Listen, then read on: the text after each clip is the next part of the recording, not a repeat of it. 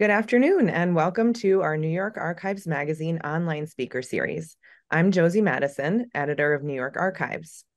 Today, we are joined by Archives Partnership Trust Steward Richard Comstock, retired Lieutenant Colonel, U.S. Army, and Chuck Baylis, former U.S. Army Green Beret and founder and executive director of the Military History Society of Rochester.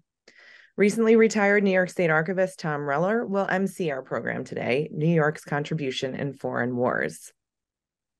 Richard Comstock will walk us through New York State's long contribution to America's war efforts, including mentioning the infamous Black soldiers nicknamed the Harlem Hellfighters and the famous Lost Battalion. He'll discuss the federalization of New York National Guards people as seen through his grandfather's mobilization. Chuck Baylis will inform us on the important, transformed, and surprising roles of Rochester businesses during the World Wars. Thomas J. Reller recently retired from his position as New York State Archivist, a role he has held since 2015. An active professional for 35 years, he's the author of several peer-reviewed journal articles and reviews on the use of technology in archives and the preservation of records in electronic form. Tom has been a consultant for several state governments and other organizations focusing on electronic records management and preservation. He remains actively engaged as a board member and steward of the Archives Partnership Trust. For those of you who have joined us today, welcome. There will be a question and answer session at the end of the presentation, so you can feel free to submit your questions as they come to you using the Q&A box at the bottom of your screen, and we will get to as many of those at the end of the presentation as we can. And without further ado, I am pleased to introduce Richard Comstock, Chuck Baylis, and Tom Reller. Thank you, Josie. Chuck, Richard, it's great to see both of you again. This is going to be a really exciting and interesting and I think very informative program. And it's going to, I hopefully, teach people a whole lot about the relationship of our state government to the federal government, particularly in the area of national defense. It's not just about sending men, it's also and people, it's also about sending material and supporting the nation's effort to defend itself and to bring democracy around the globe. And you can see a lot of that relationship and the evolution of the relationship through the relationship of the National Guard and the relationship of communities across the state in supporting the war effort. World War II is a perfect model, and I'm really excited to hear what Chuck has to say about it.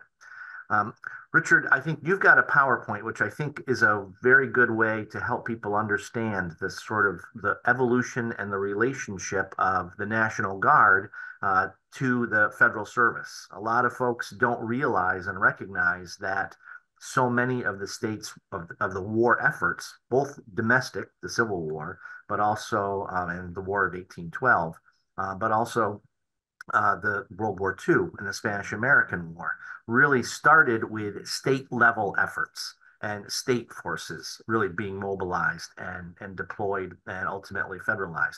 So I'm going to stop talking and I'm going to fire up a PowerPoint and let you sort of walk us through how all that happens and then illuminate us a little bit more about the experience of your grandfather. So with that, I'm going to see if I can make the magic happen with the technology.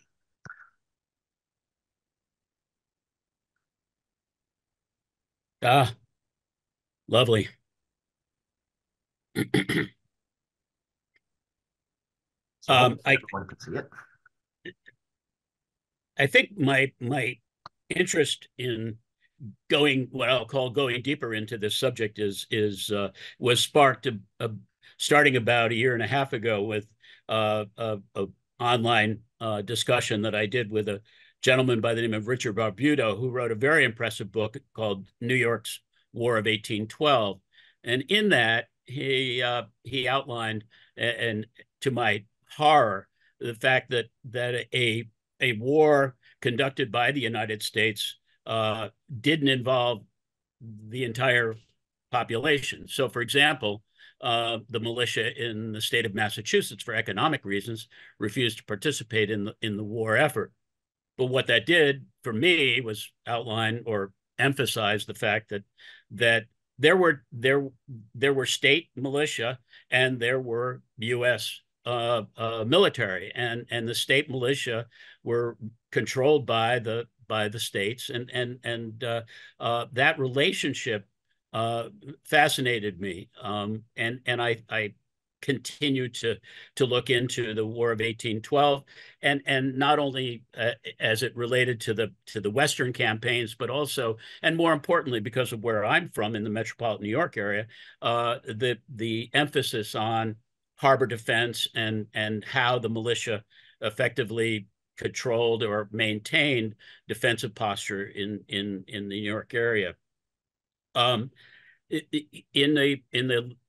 the late 1800s, next slide, if you would. In the late 1800s, the New York Guard, if you will, was somewhat of a primitive, by our standards, group of folks, but they were designed to accomplish certain objectives. And in the metropolitan New York area, and Chuck can talk a little bit more about Western New York, but in the metropolitan area, a lot of it had to do with harbor defense. However, there were a number of infantry units stationed and housed in the New York metropolitan area as well. But the one I'm more familiar with, obviously, is the harbor defense, and I trace its lineage to the War of 1812 and even before that.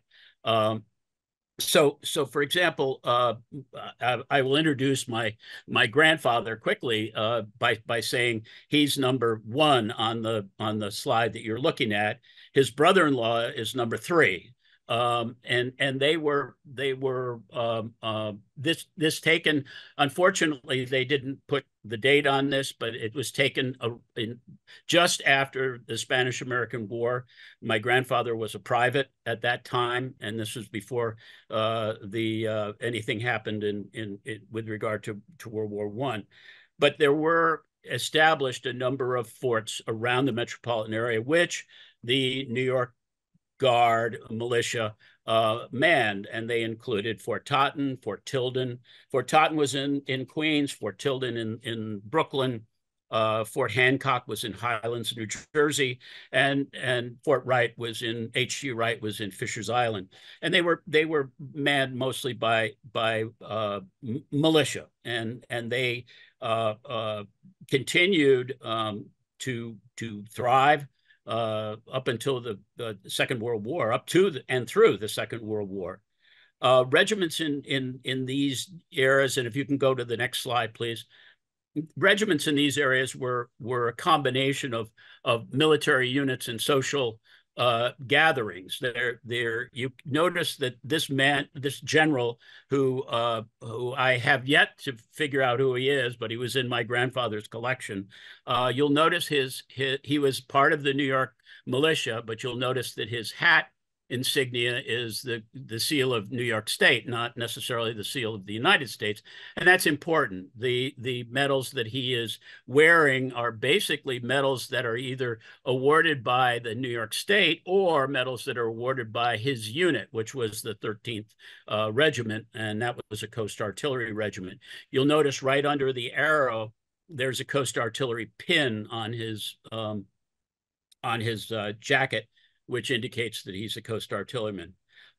Many of the units in metropolitan New York were disparagingly or somewhat in a fit of jealousy called silk stocking organizations. They were very social. They had everything from retirement parties to testimonials to going away. For any kind of an excuse they'd have, a holiday, they would have a grand ball or some sort of grand what is later became known as a dining in. But my grandfather enlisted. Next slide, please. My grandfather enlisted in this. Hold on for this for a second. But my grandfather enlisted in April of 1898 in the New York Guard, and basically from there he volunteered, which you could do in those days. He volunteered to join the 22nd Volunteers to fight in the Spanish-American War. And he did. He was federalized and assigned to the 22nd Volunteer, and served there until from May. He was only in the New York militia for a month, from April to May, and then he effectively went into the volunteer, the 22nd Volunteers, and served in Cuba during the Spanish-American War. 6 months later, in November, he was discharged from active duty, and basically returned to the Guard, and he remained in the Guard and stayed in service until 1916. But what we're going to do is stop for a second, and I want to back up. You'll notice the date on this. A couple of things to notice here. One is that this is a certificate of designation of my grandfather as a first lieutenant in the Coast Artillery Corps in the National Guard of New York. And it date is 1906. And the significance of a couple of things. Number one, the headings, people of the state of New York. Number two, you'll notice it's signed by Charles Evan Hughes, who those few students of history might remember that Charles Evan Hughes was not only the governor of the state of New York, but he also was on the Supreme Court at one point in time. Very, very well-known jurisprudence,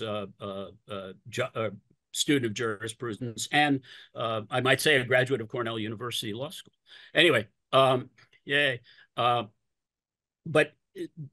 the point here is the 1906 is significant because things happened between the end of the Spanish-American War and 1906, and basically Charles Dick, who was a congressman in the U.S., pushed through the Dick Act, which basically, for the first time, said, okay, we're going to take state militias and we're going to separate them. We're going to separate them into active militia and reserve militia. And the active militia will have additional training opportunities. They will have additional funding opportunities, and they will have a prospect of being called to active duty in the event of a national emergency for a period of 9 months. That was their service commitment if they were. And effectively, the Dick Act basically said that we want to eliminate the 9 months and basically allow you to go overseas no matter what, and it wouldn't have to be just 9 months. So that was the first step in terms of changing the complexion, if you will, of the New York militia and all the state militias, but obviously it had an impact in New York. So what would happen now is that my grandfather now was made a first lieutenant in the Coast Artillery of the National Guard of New York, active, not reserve. So he now became an active player in the state of New York in 1906. It took a few years to get going. The next step was the National Defense Act of 1916. And I might back up by saying one of the reasons that the 1903 legislation went through was because it was clear from the Spanish-American War that the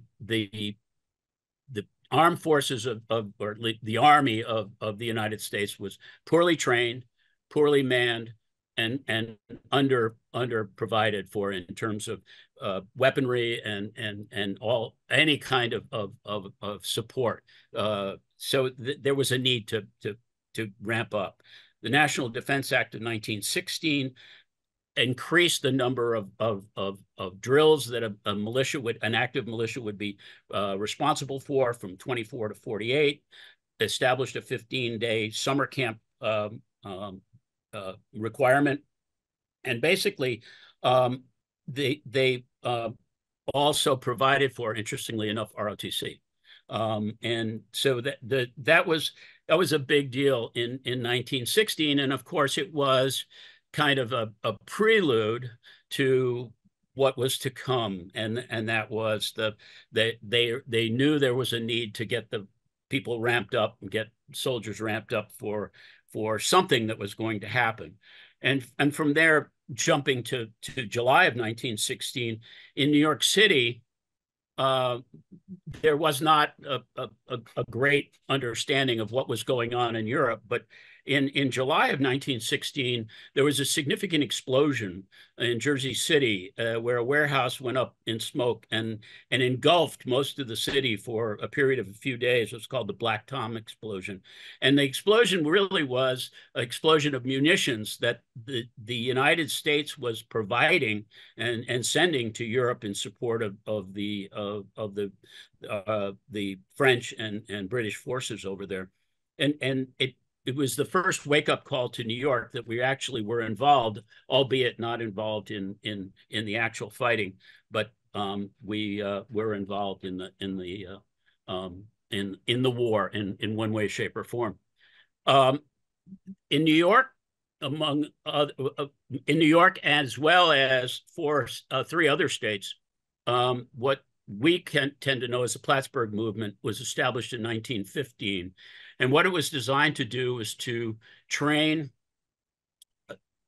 officers, indoctrination, basically orientation, indoctrination into the rules, the conduct of military forces, and training or indoctrinating leaders into the military. A number of very well-known folks went to the Plattsburgh camp, which was set up obviously in Plattsburgh, New York, as part of this opportunity, if you will, to train officer material. Both of Roosevelt's sons, Quentin and Theodore Jr., went. The mayor of New York, John Mitchell, went.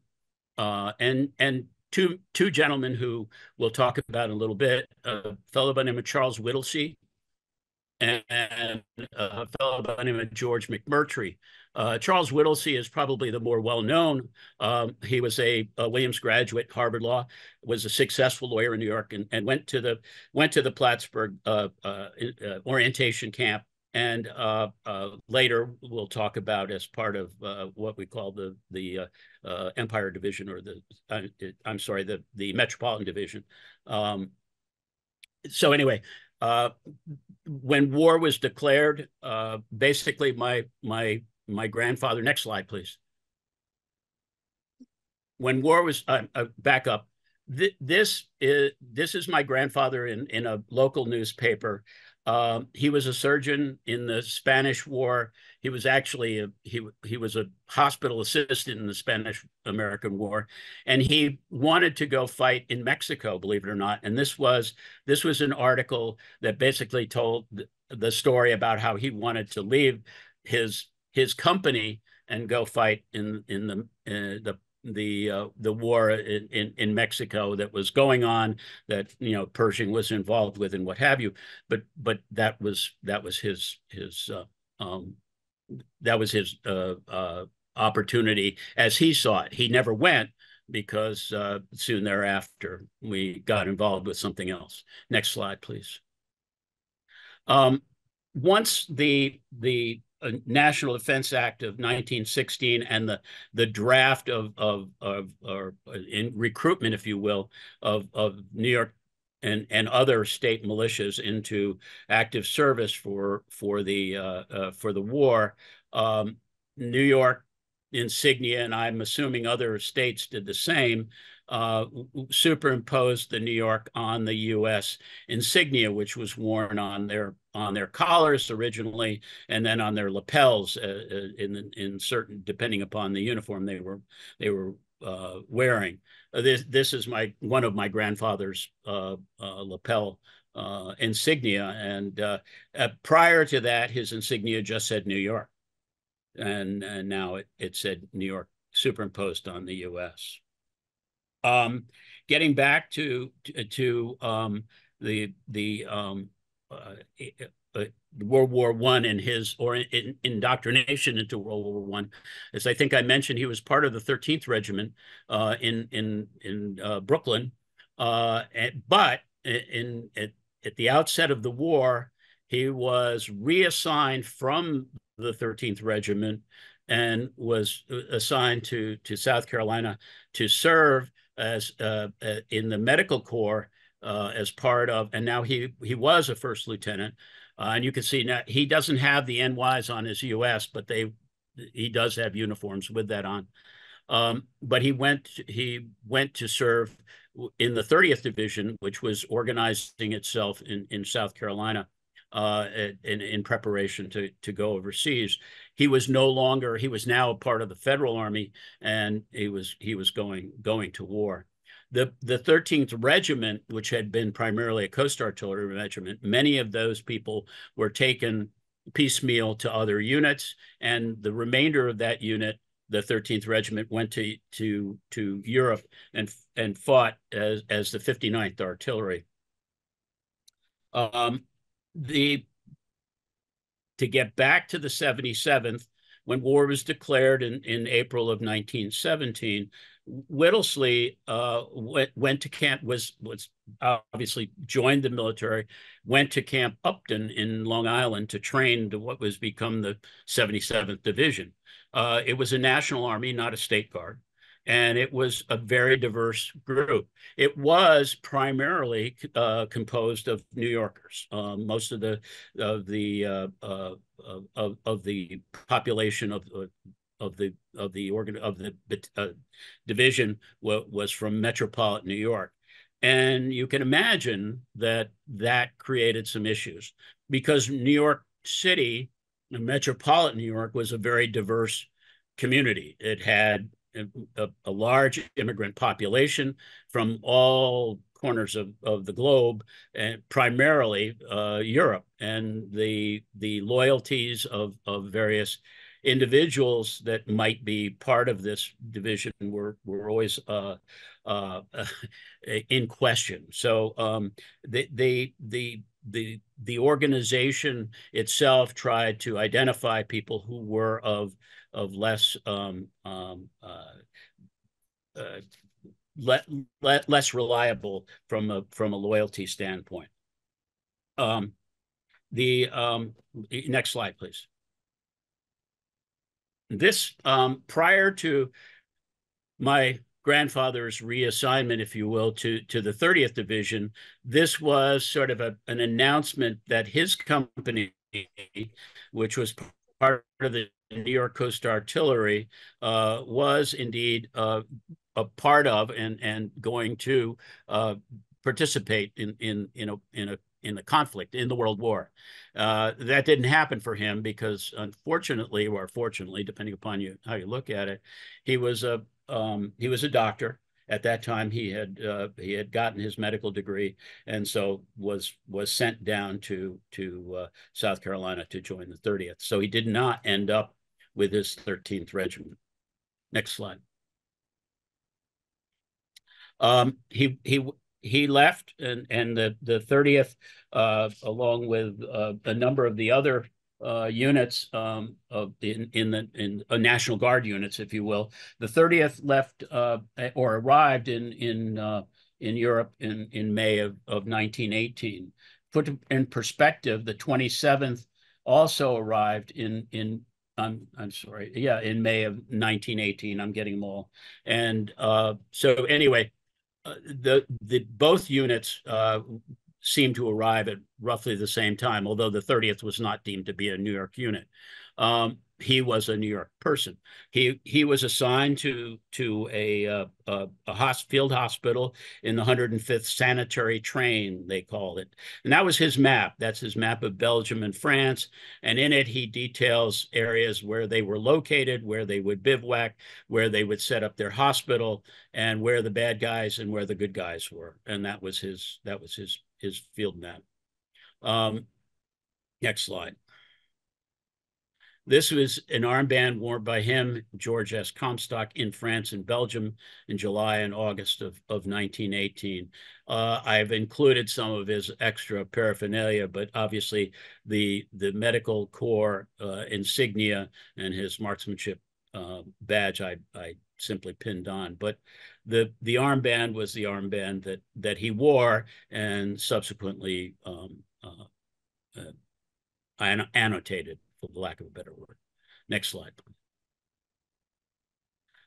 This again is another armband that details his Army medical service, and another one showing him having been in Marne, France in June or July of 1918, and then Belgium in July and August of 18.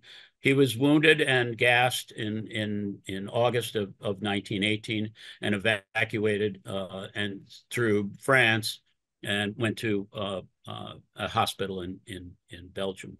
In England to recover. And from there, came back to the United States in 1919. Next slide.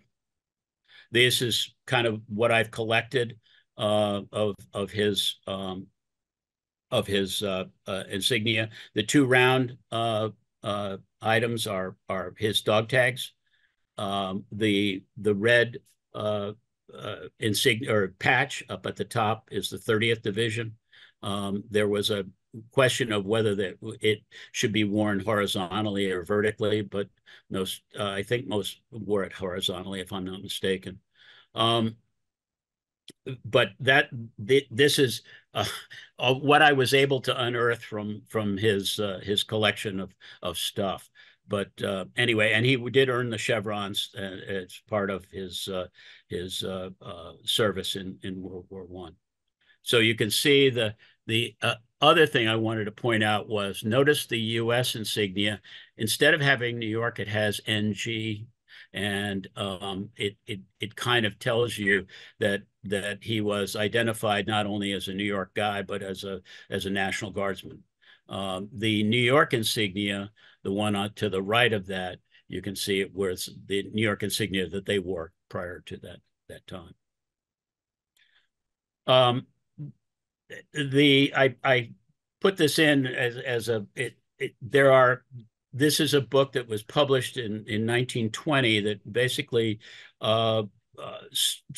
nothing, it says it all. These are stories written by soldiers who fought over there. Very, very heartfelt, some funny, some not so funny, but they were there, and they told a tale. It is a wonderful book to read, and I was very happy to be able to have done it. I want to get back to New York and the 77th a little bit more. Charles Whittlesey, as you know, was the face of the Lost Battalion. After Camp Upton, they did leave for Europe in April of 1918. They right around the time that the 27th was leaving, and the time that the 30th down in South Carolina was leaving. And they again they were deployed early. They fought in a number of conflicts, and again they were a U.S. Army organization, but they were made up mostly of New Yorkers. Finally, I think it's important to just remember that there is another division that was associated with New York, but not necessarily from New York, and that's the 42nd Division. I was a part of the 42nd Division at one time, and it's viewed today as a New York division, or was viewed as a New York division. But in World War I, the 42nd was not a New York division. It was made up of units, militia units from all over the United States. And Douglas MacArthur suggested, who was the chief of staff at the time, suggested it might be called the Rainbow Division because the rainbow extends from one coast to another, and it became the Rainbow Division at that point. The other thing is that the other point I would make is that these divisions usually included all the population, particularly the 77th of Metro New York, except for Black soldiers, and the Black soldiers were not part of the organizations that were so constituted, but they ended up becoming a part of the what's known as the Harlem Hellfighters, and the 93rd Division, 369th Battalion in the 93rd Division became known as the Harlem Hellfighters. They went to overseas as well, and many of them fought with the French. Again, because of our history of segregation at that time, but they distinguished themselves in combat and made a lot of friends with the French folks. So it was a great a great experience for them and a great feather in their cap. I think that probably is enough to keep you all in the game. But I think that I was blessed by a large volume of memorabilia, but cursed by the fact that it really didn't get terribly well organized. But I think I pieced together the fact that the system had evolved over a long period of time, and it became by 1933, well, actually by 1922, National Guardsmen were paid from the United States coffers, and by 1933, there was a clear recognition that a guardsman had two responsibilities and effectively had two lines of chains of command: one through its state and its state adjutant general, and one up through the military organization of the United States Army. And I think that was, other than 1947, when the Air Force was incorporated into the National Guard, if you will, Air Force incorporated into the U.S. Army or U.S. Armed Forces. That was pretty much, by 1933, it was pretty much accomplished. So, anyway, thank you. Thank you, Richard. And thank you. I think what's really fascinating is the fact that you were able to sort of just do this archaeology about your grandfather, but put it into this broader context of he was a New York National Guardsman. And that's that he started off that way and ended that way. But as you were very well said, they have two responsibilities or two chains of command. And that's how New York contributes to the national defense, and that incredibly strong relation. We all have those relatives who were in the Guard, but now even in the past 20 years, with so many Guard units being mobilized to go overseas in support of national efforts. It's a great story that we all can connect to through individuals that are part of our families or part of our ancestry. It's really incredible. At the State Archives, we have a wonderful collection of personal war stories around World War I of individuals who contributed their own story of what happened during the war. It was all done after the war, and all those folks came back. And it was a really great resource for providing both the understanding of the federal-state relationship, but also to explore the individual experiences of New Yorkers across the state. That's a great set of records that I think a lot of people don't necessarily know we have, but I think get a fair amount of use. And some of it's available via our website.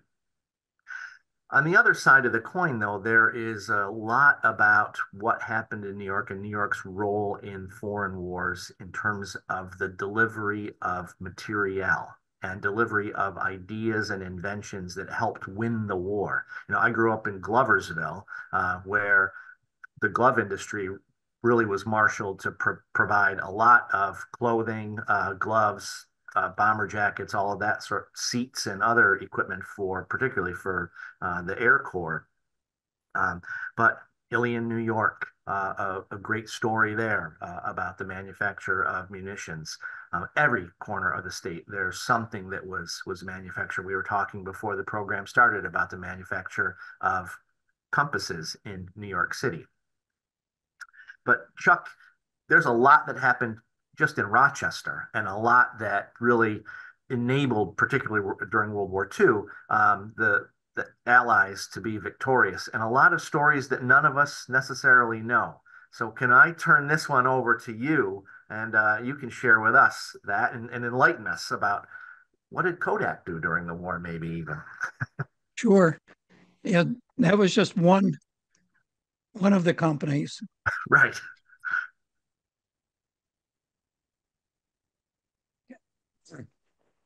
So we are the Military History Society of Rochester. We have our charter from Board of Regents, State of New York, as a historical society with collections and a federal 501c3. We've been, we were founded 16 years ago and have built up a collection that covers from War of 1812 up through current times. And what we've tried to do is to bring in as much local history as we can. And we've done a pretty good job of that. As we go through the slides, what you will see is a lot of the items from our collection, and they are indicated by a logo, which I'll point out as we get to one of the slides.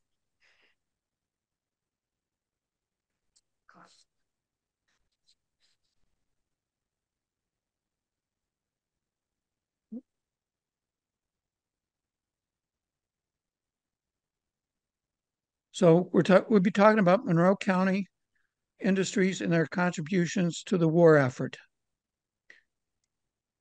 So Monroe County, upstate New York, not a large county when you look at New York State in total. However, a huge amount of innovative industry was located here.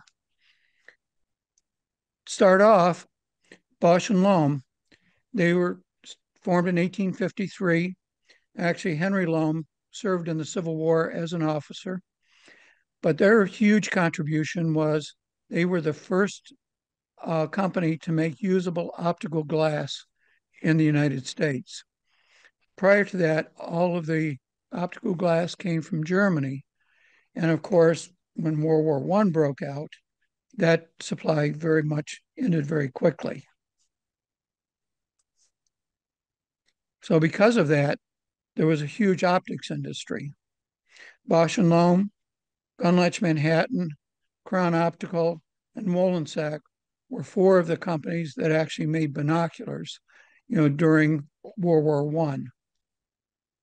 And down at the lower right of that photograph, there is our logo. When you see that, these are items that belong to our collection. The Naval Gun Factory Annex nationalized Crown Optical in 1917.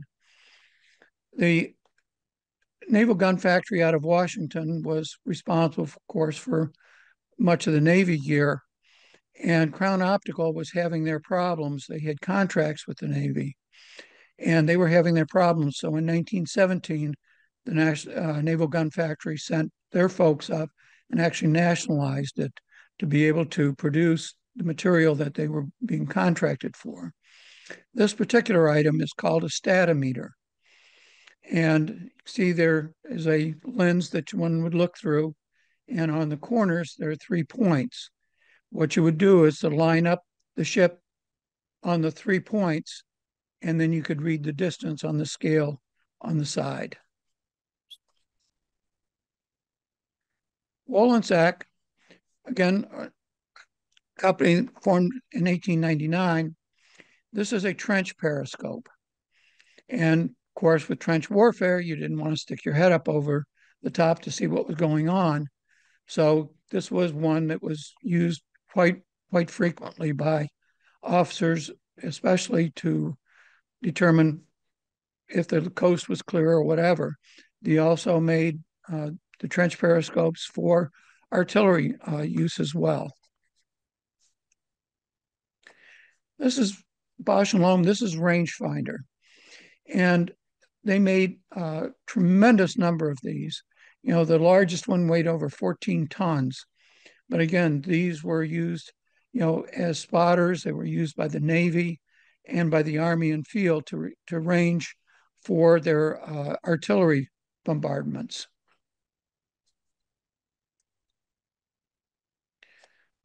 Stromberg Carlson, 1894. This is a buzzer from World War I. Again, basically, it was a telegraph key. And they would string wire, and that was one of the main ways that they did communications. Stromberg made a lot of radios and different gear for home use, but again, during the war, changed into doing items for the military. The Taylor Instruments. This is a World War I compass, and this one had a glow-in-the-dark dial, and they had a tendency to kind of name theirs a little off the wall in a way. And this particular one is called Use at Night, because once again, you could see the letters and read the compass and during nighttime. Cunningham Car Company, was a buggy company that was formed in 1836 and produced cars from 1896 to 1931. It was they produced ambulances during World War I and sent several thousand of them overseas.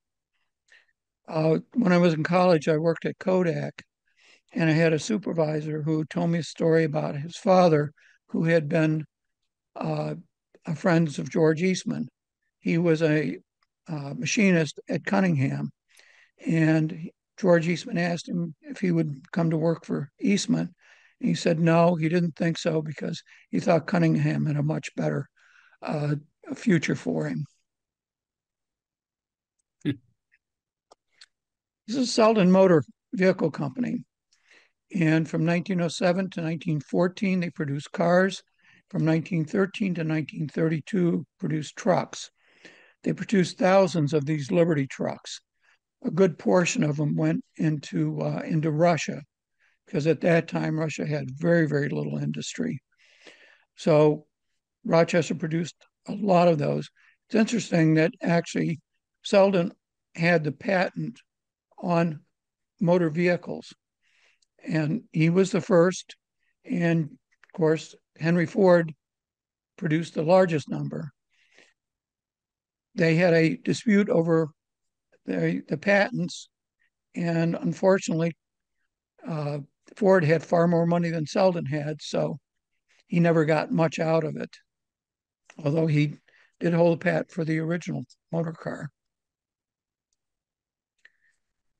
Symington Company made munitions during World War I, and again, tons and tons of them, and all different varieties.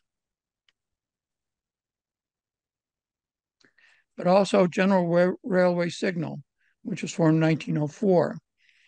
And once again, this was a company that made railroad stuff, but yet they changed over to manufacturing munitions.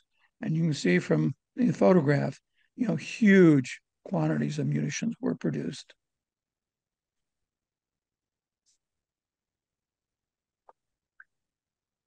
At the beginning of World War I, the Army Air Corps was just being formed and aviation was just coming in. And it was decided by George Eastman that there should be a school of aerial photography. However, the military was not interested in actually doing that.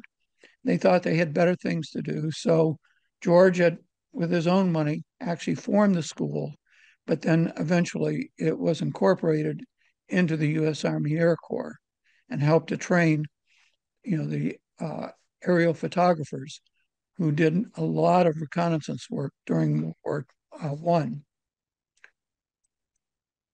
This is one of the Kodak aerial cameras that they built, and they did a whole variety of different ones. Many of them were, again, different styles. The one on the far right was called a gun camera for obvious reasons. But again, a whole variety of different kinds of cameras were made for different purposes. But Kodak was not the only one that actually made cameras as well. Graflex Graflex was originally a division of Kodak, but was spun off because of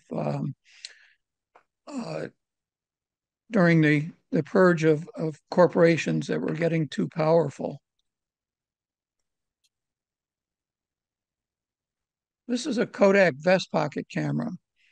And this was not necessarily a military item, but it was actually called the vest pocket camera because when it was folded up, it could actually fit in the vest pocket of a World War I uniform. And with photography just coming into real wide acceptance, Kodak did advertising for that. It said, take a Kodak with you. Now, I kind of wondered about this particular photograph because where did he actually process that film that he's looking at? So apparently they must have had processing labs with them, somewhere in the theater as well. But it was not just the United States. This is a ad from New Zealand that the gift he will most appreciate is a soldier's Kodak. So take a Kodak with you so you can bring pictures home.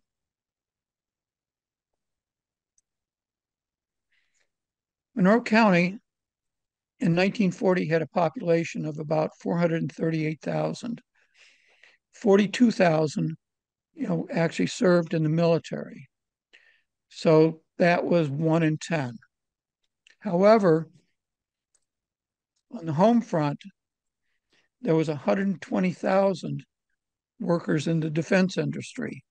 So that was almost 1 in 4 of everyone who in Rochester and Monroe County who actually worked in the defense industry. And out of that, there were 48,000 women who actually worked in defense plants. Obviously, with the men being gone, they had to be taken up by someone. And so a lot of women, a lot of handicapped, and a lot of minorities actually filled the ranks of the workers. During World War II, the Army and Navy issued what were called E awards, and they were awards for excellence. And in Monroe County, we had 64 different companies that won 114 different awards for different items and for different production goals that they met. Kodak, of course, was one in the forefront. And in this particular one, they dressed up, as they put it, they put their civilian miniature in uniform. And they had a whole series of cameras that actually were put into olive drab to be part of the military complex.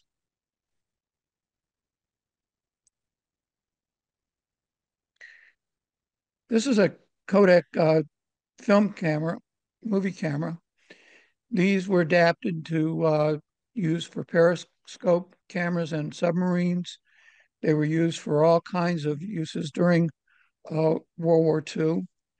The magazine, which is a film cartridge magazine, was used in a variety of cameras, including most of the gun cameras that were placed on airplanes. And so all those films that one might see of combat action in aircraft were all shot with Kodak film. Kodak made a lot of instruments for aircraft. This one is what was called a drift meter. And so this would allow them to see how far port to starboard they were drifting, if they were drifting off course. And again, so many of the aircraft of the day did not have the sophisticated instruments that we had today and relied far more on visual sightings, as the ones today really rely on instrumentation. So this might have been a rather crude one, but again, was something that was very important. Another one of the items that Kodak made for aircraft was called an astrograph.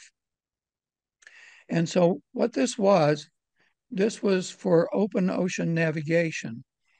It would be hung up above the maps that they were using, for their navigation. And it had film cartridges that would project the projections of the constellations upon the map to help them determine where in the open ocean they were, since obviously you had no landmarks. So this was obviously a huge innovation for that time. But also, Kodak made hand grenades. And this particular one, the T-13, was one that was requested by the OSS. Kodak did a lot of works. You know, they had one facility they called the Skunk Works, where nobody really knew all of what was going on. But the OSS, the forerunner of the CIA, wanted a hand grenade that would explode on contact. And Kodak worked on trying to have that, make something that would actually work. However, it was never really successful because, in testing, a hard shake sometimes would be enough to set it off. And of course, if you happen to pull the pin and drop it in front of you, there you go. But during testing, it was nicknamed the Beano. And according to urban legend, it received that name because during testing, someone threw one up in the air. It came down, hit him on the head, so he'd be no more. But Kodak also was one of the developers of the radio proximity fuse. And the importance of that was that prior to the proximity fuses coming into play, the gunners on the ground for anti-aircraft had to guess at how high the planes were flying and set the fuse to go off at that altitude, and then try and get them to a point where they would intercept a plane as they were coming in. And of course, all of that was extremely difficult. With the radio proximity fuse, a radio wave would be sent off as they were going through the air, and when a wave hit a plane and bounced back, then it would explode.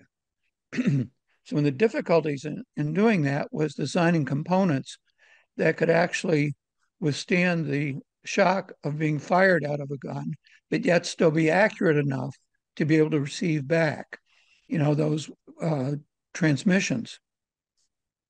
And they've said that in the Pacific theater, that over 90% of the kamikazes were brought down by aerial proximity fuses. Again, extremely important development, during World War II. The Norden bomb sight, which was the bomb sight that was used in all the heavy bombers, and medium bombers. Also, Kodak, Bosch and Lomb, and Wollensak all helped to design some of the components and built components for optical components for the bomb sights themselves. Kodak's Hawkeye plant machined casings, for the football, which is the portion on the top. And it also has been said, although we don't know for sure, but they also did some assembly work, for the Norden as well. Bosch and Lomb and Rochester Optical both made aviator glasses. Bosch and Lomb, of course, had the Ray-Bans, which were, their trademark. But Rochester Optical Company also made thousands of pairs of glasses. They are still in business today and still produce eyewear.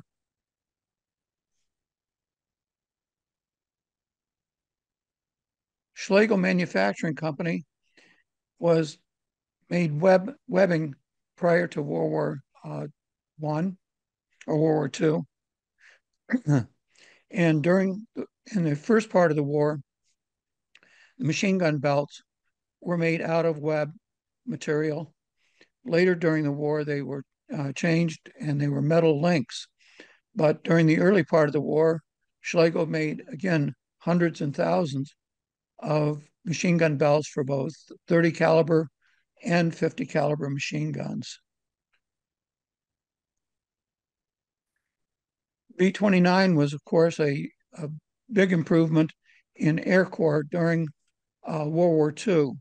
It was the first pressurized bomber that was produced, and it had turrets that were remotely controlled rather than being controlled by a bomber sitting with them.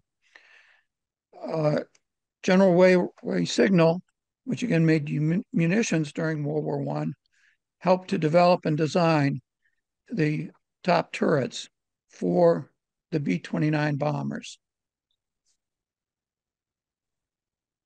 This is one of the instruments. This is a munitions counter, which would keep track of how many rounds were being fired, since again, you weren't visually being able to see what they were using.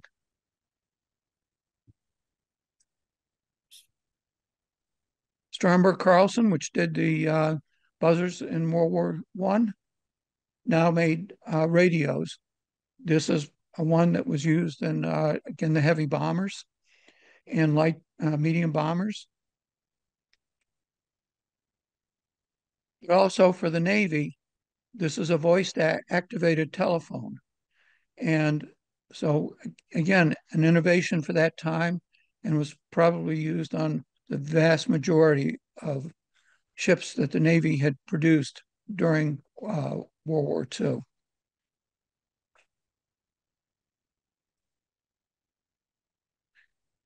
Sergeant Greenleaf was another company.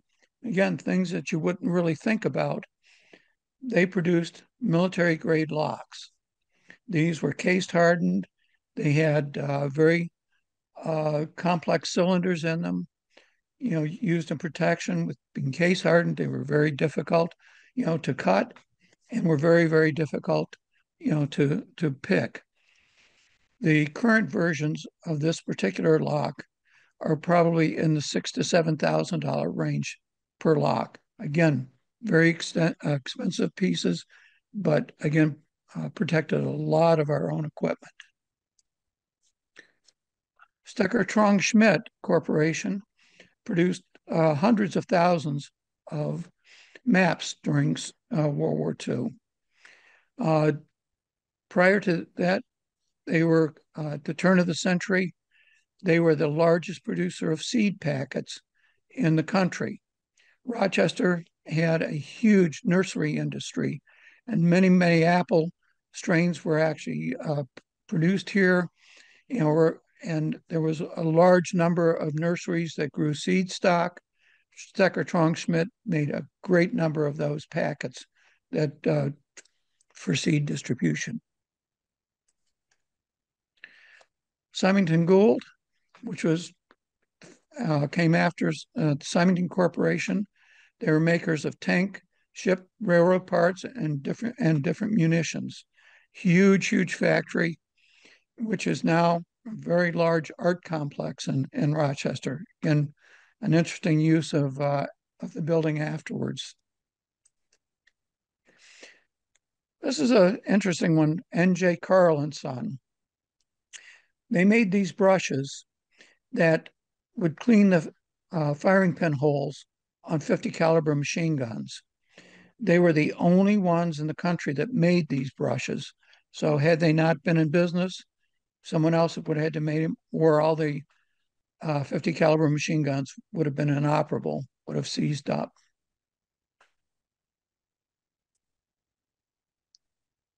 National Postal Meter, another company from Rochester, made M1 carbines.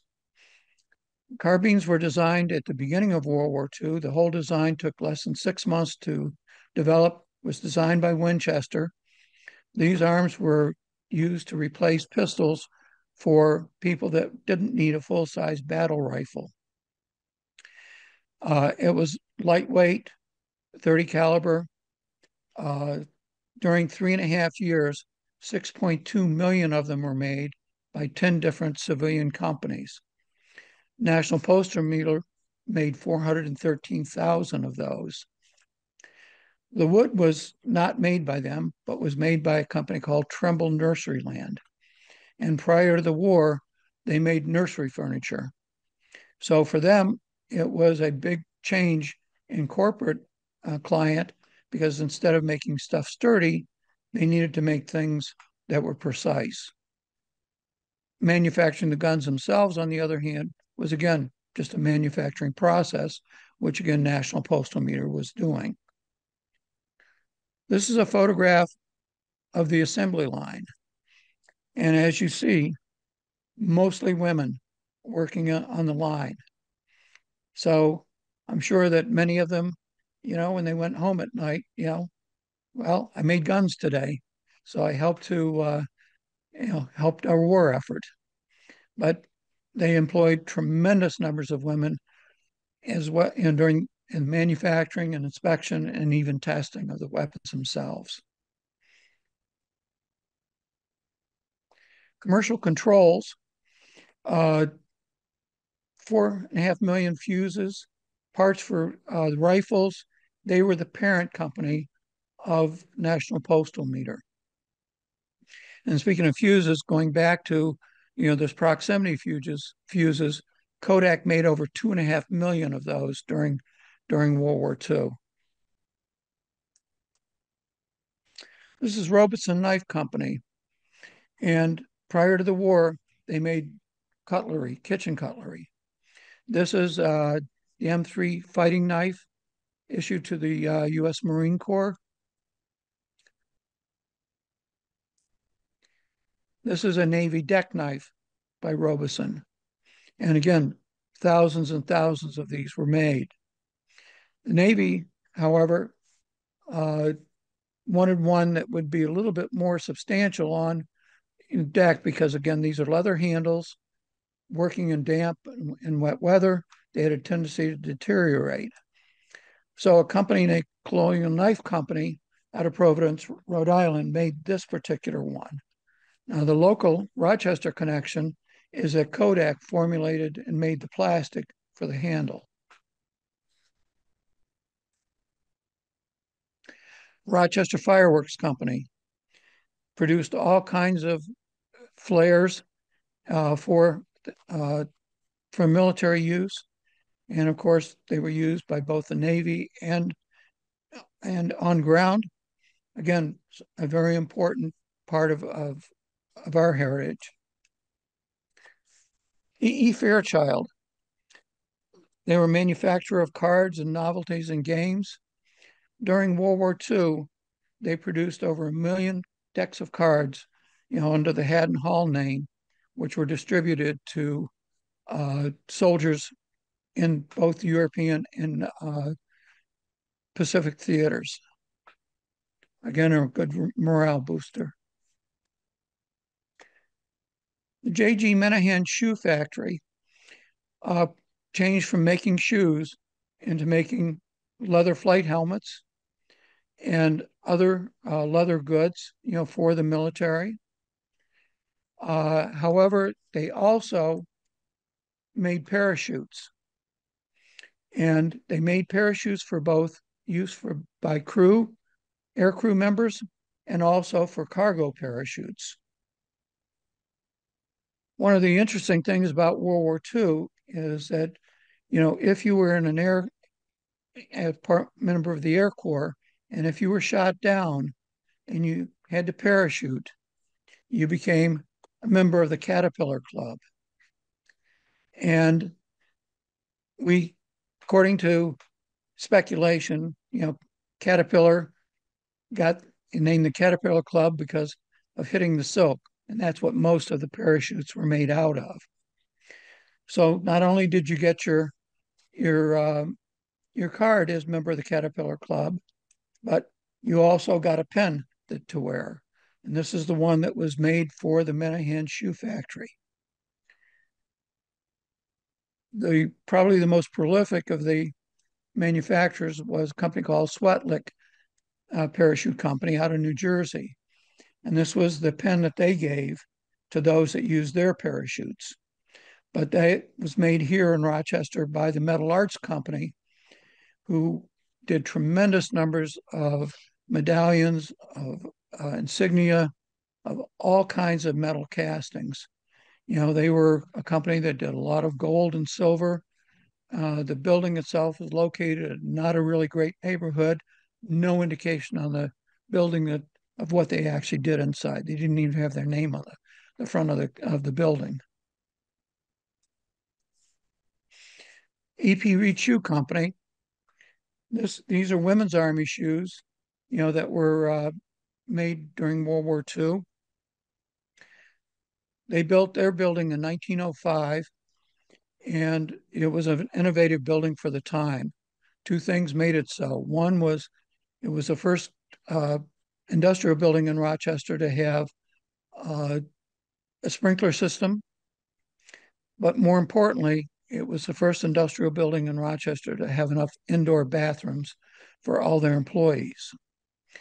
The EP Reed Shoe Company has been transformed into artist studios, and that's actually where our facility is located now.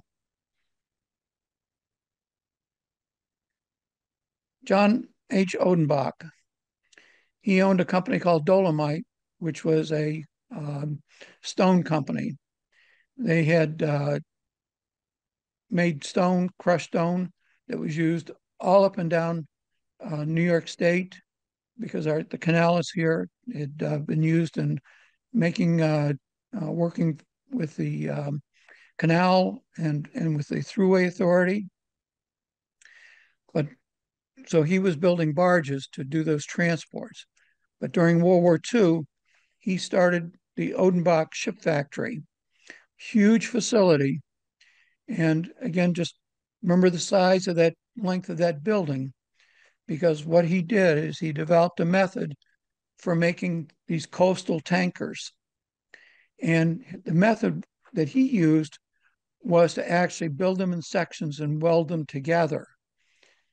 They would have as many as 3 that were being manufactured at any one time, coming down an assembly line. During World War II, they made 55 of these Y boats, or coastal tankers. 2 of them are still sailing today in the country Greece. This is the Eugenia, which is under Greek registry and still is a tramp steamer in the Mediterranean. In addition to that, they also made steel barges and steel tugs. These were made by the Dutch for the Dutch government, who used them as landing barges. So again, they made propulsion and they made, the barge themselves. But they also made 3 or 4 of these large self-propelled oil tankers. Again, what was kind of interesting, with these is that all 4 of them were sunk along the East Coast by German submarines.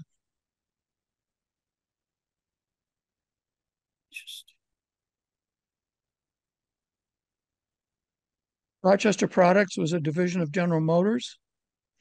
This is a oxygen flow indicator that was used on bombers.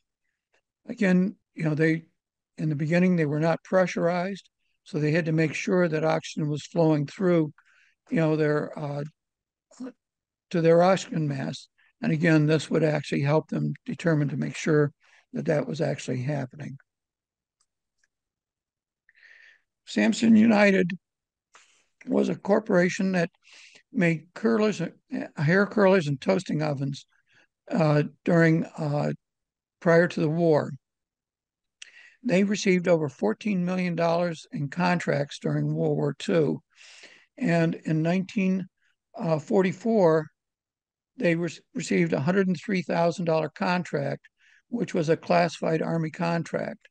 From various sources, I'm fairly certain that this is what they produced on this contract.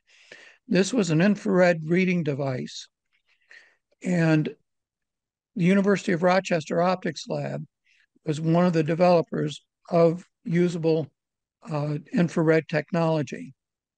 According to the purpose of this, that when the troops landed on D-Day, and Market Garden, being not great navigators, maps and weather being all factors, they could be scattered all over the place.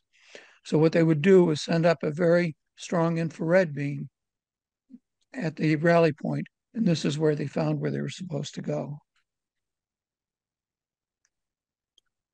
Taylor Instruments in World War II, still making their instruments, their compasses. This is a wrist compass that was used by airborne troops.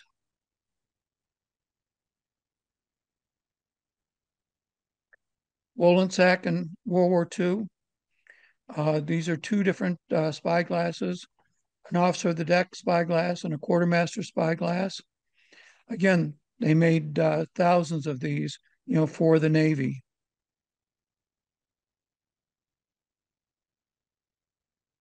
R.T. French, located in Rochester. In 1926, it was purchased by Coleman, who made all kinds of spices. Brasso was a European product, and because they were taken over by actually English product, since they were taken over by an English company, they became the distributors of Brasso during World War II, and their plant was located at 1 Mustard Street.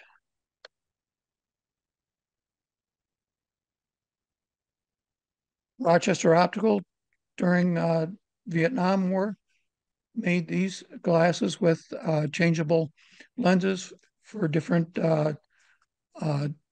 uses, for night, for glare, whatever. But again, they continued to produce items for the military even through the Vietnam era. 2 companies made foot powder for Vietnam. And with that, that concludes, my part of the presentation. So again, we're located in Rochester. We're open Thursday, Friday, and Saturday, noon to 4.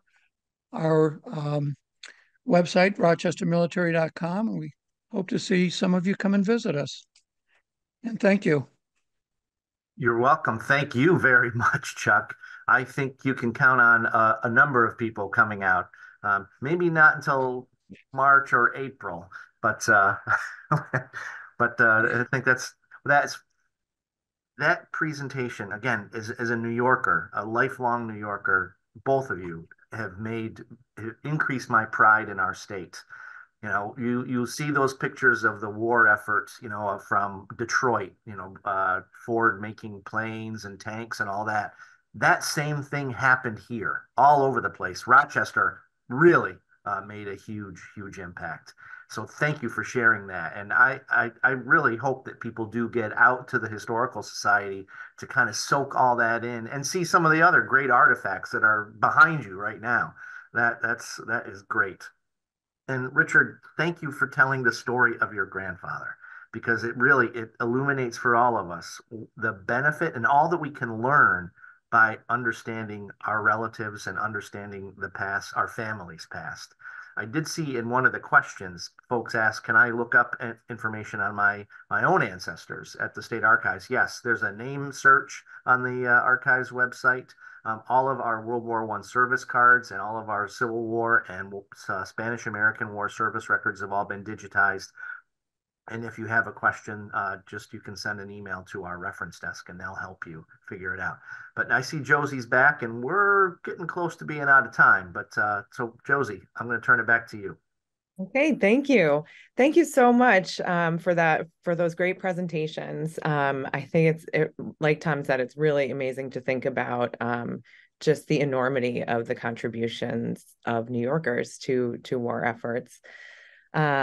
So for those of you who might have been tickled into thinking about your own ancestors and how they might have been involved in the military, the best place to start is at the New York State Archives website, which is archives.nysed.gov. And like Tom said, there are a lot of resources there, but if you get stuck, you can always email somebody at the reference desk. But thanks so much to both of our presenters today for such an insightful presentation. And thank you to those of you who joined us. And our website for the Archives Partnership Trust is nysarchivestrust.org if you'd like to learn more about what we do. If you're interested in the content we create and you would like to see some more, you can always email us at aptrust@nysed.gov, and you can receive a free past issue of New York Archives magazine. And I would like to commend to all of you our next online speaker series, brought forth on this continent, Abraham Lincoln and American Immigration, on February 15th at 12:30. We'll be joined by Lincoln Scholar and Jonathan F. Fanton, Director of the Roosevelt House Public Policy Institute at Hunter College, Harold Holzer, for that program. And you won't want to miss it. So please check out our website to find out more and register, nysarchivestrust.org. And again, thank you so much, Chuck, Richard, and Tom, for sharing all of your vast knowledge with us today. Thanks, Josie. Have a great day. Everyone.